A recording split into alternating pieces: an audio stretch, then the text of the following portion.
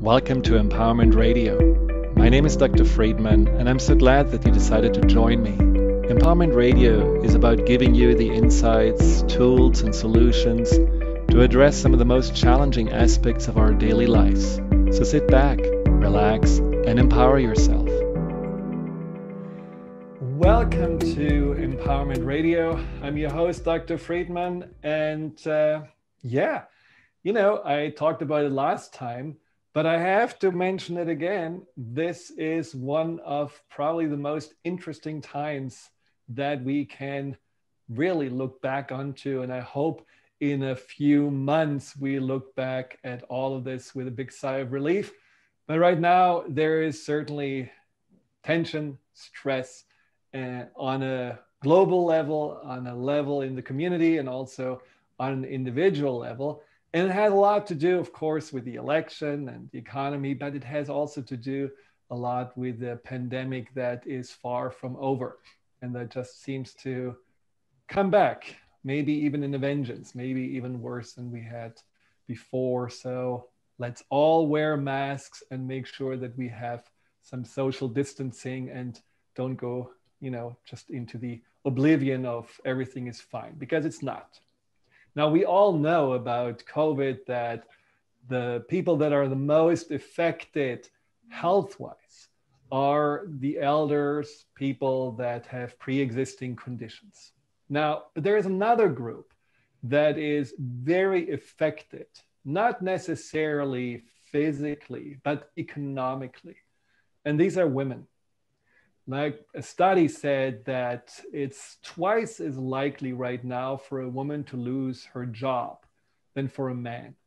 And already from every job loss that happened, 54% or more have been women. And women are the ones that are carrying the burden right now of having to juggle the kids at home and the household and still having somehow to help out to make ends meet.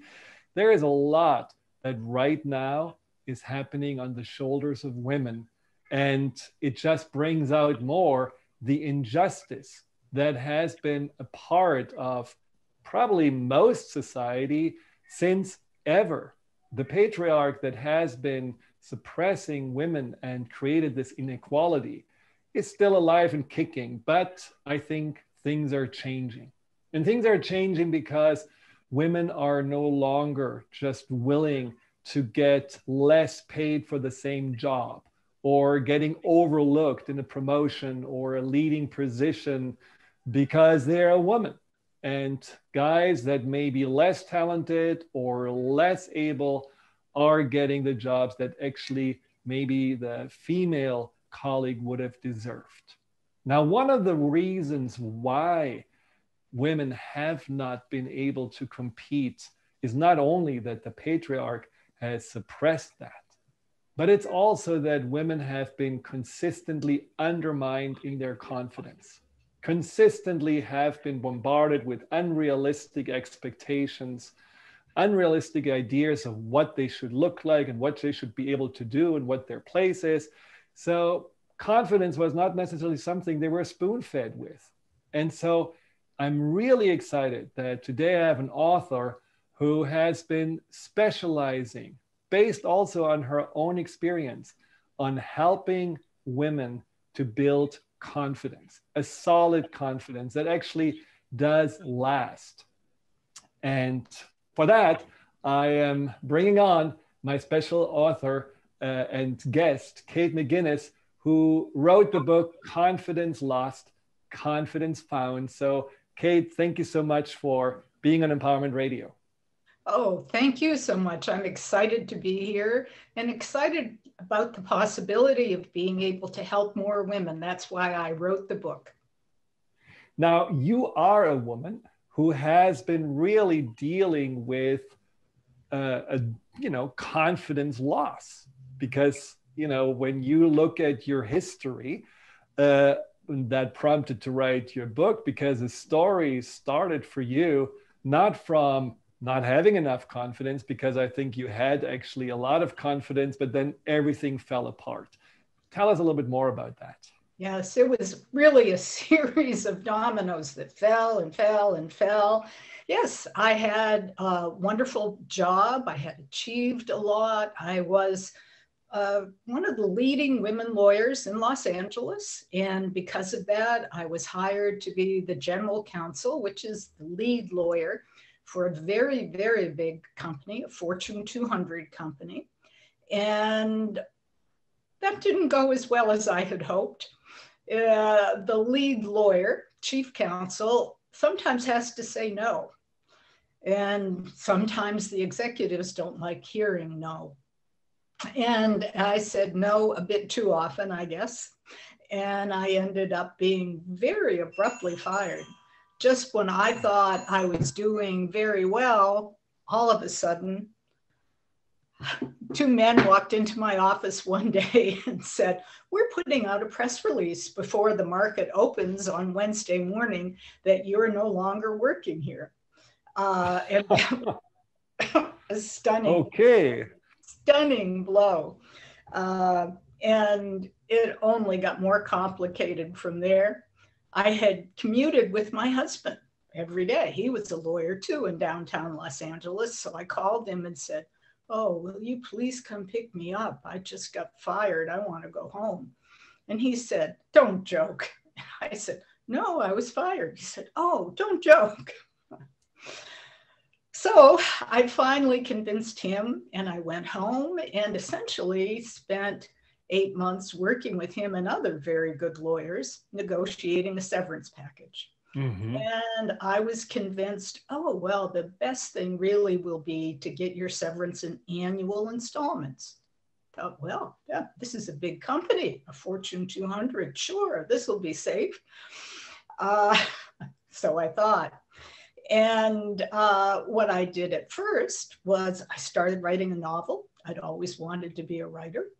And my only child went to a boarding school in north of Santa Barbara in a beautiful valley, the San Ynez Valley.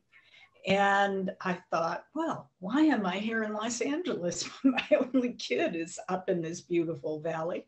So I moved to the valley and I bought a ranch that was adjacent to a 6,000 acre nature preserve that could never be developed. And I had this, it wasn't a huge ranch, it was 20 acres, but it was right in the middle of nature. I had red-tailed hawks circling above me. My rescue dogs, they roamed the ranch, they chased deer. And I had a horse. So it was quite wonderful. And my horse had a goat for companionship. So he was happy too. And all seemed to be going very well until through a series of mergers and acquisitions, the company that had agreed to pay me severance was acquired. Well, it was acquired by an even bigger company. So that should have been good. But then that company went into bankruptcy. And kabam, my annual payments disappeared. And I was left with a ranch and a horse and a goat and dogs and no severance and a son in college. So that really was a double hit to my confidence. I had more or less metabolized losing my job, losing the status, but the consolation was having this beautiful lifestyle. And then that got taken away too. And trying to sell a ranch in an economic recession was very difficult. Well, that was not even it, right? I mean, somehow it just tumbled down from there.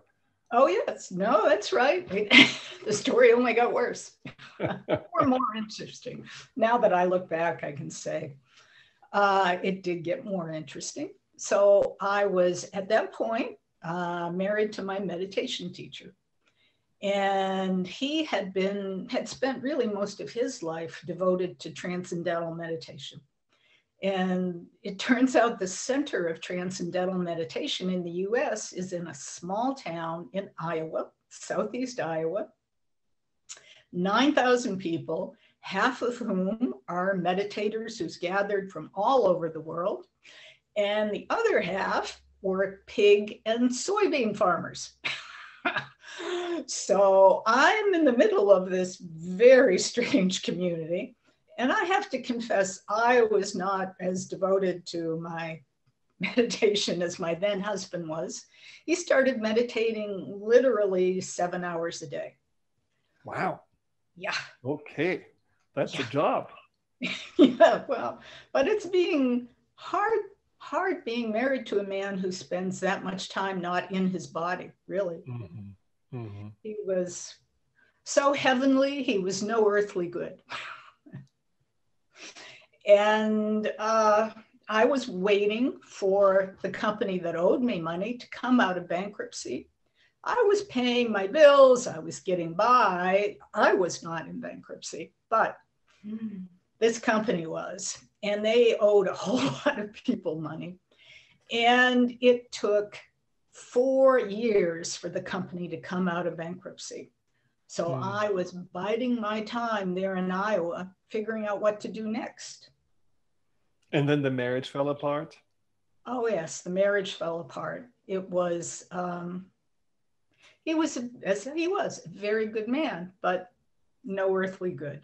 And so basically you came from a high-powered job, having it all, to going into a hiatus, which wasn't too bad, but the firing was certainly a blow, to not even having the financial security anymore, to not having the companionship in your husband, to being somewhere lost in Iowa. So I can imagine your confidence went from a 10 to a 2 or less. And so you had to somehow find a way to build your confidence. And in some ways you could say build your identity.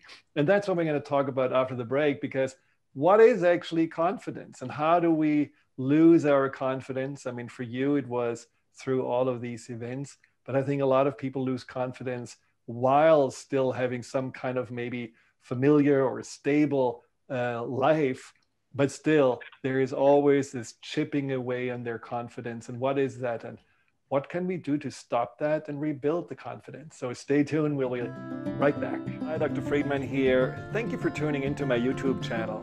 If you're interested in learning more about fear and anxiety, here you'll find guided meditations, webinars, and interviews with some of the most renowned experts in the field of empowerment. Delve into the over 230 videos and more to come every week.